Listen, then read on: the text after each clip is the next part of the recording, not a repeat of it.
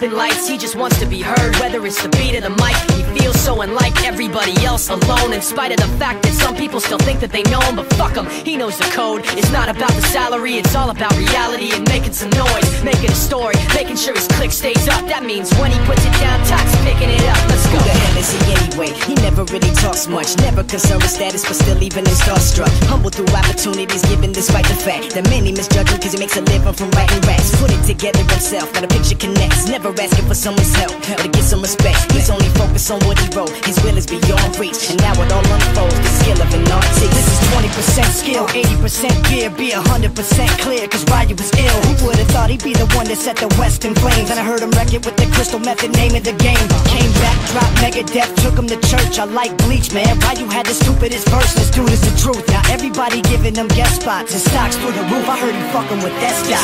This is 10% luck, 20% skill, 15% concentrated power of will, 5% pleasure, 50% pain, and 100% reason to remember the name. They call him Ryu, he's sick and he's spitting fire and Mike got him out the dryer, he's hot. Found him in Fort Minor with top, but a fucking nihilist porcupine. He's a prick, he's a cockpit type. Women wanna be with him, rappers hope he gets shot. 8 years in the making, patiently waiting to blow. Now the record with notice taking over the globe. He's got a partner in crime, this shit is equally dope. You won't believe the kind of shit that comes out of this kid's throat.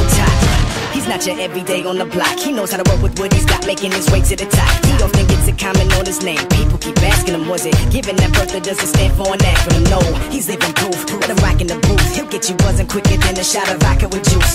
Him and his crew are known around as one of the best, dedicated to what they do and give 100%. Forget Mike, nobody really knows how or why he works so hard. It seems like he's never got time because he writes every note, he writes every line, and I've seen him at work when that light goes on in his mind. It's like a design is written in his head every time before he even touches a key or speaks in a rhyme. And those motherfuckers he runs with, the kids that he signed, ridiculous, without even trying. How do they do it? This is 10% luck, 20% skill, 15% concentrated power of will, 5% pleasure, 50% pain, and 100% reason to remember the name. This is 10% luck, 20% skill, 15% concentrated power of will, 5% pleasure, 50% pain, and 100% reason to remember the name.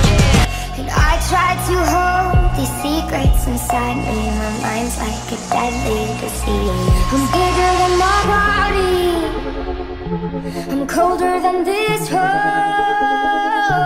I'm meaner than my demons, I'm bigger than these bones. And all the kids cry out, please stop, you're scaring me. I can't help this awful energy. Goddamn right, you should be scared of me. Who is in control? I paced around for hours on empty. I jumped at the slightest of sounds. I couldn't stand the person inside me. I turned all the mirrors around. I'm bigger than my body, I'm colder than this home, I'm meaner than my demons, I'm bigger than these bones. And all the kids cried out, please stop, you're scaring me. I can't help this awful energy. Goddamn right, you should be scared of me. Who is in control? I'm well acquainted with villains that live in my bed. They beg me to write them so they'll never die when I'm dead. And I've grown familiar with villains that live in my head. They beg me to write them so I'll never die when I'm dead. I'm bigger than my body, I'm colder than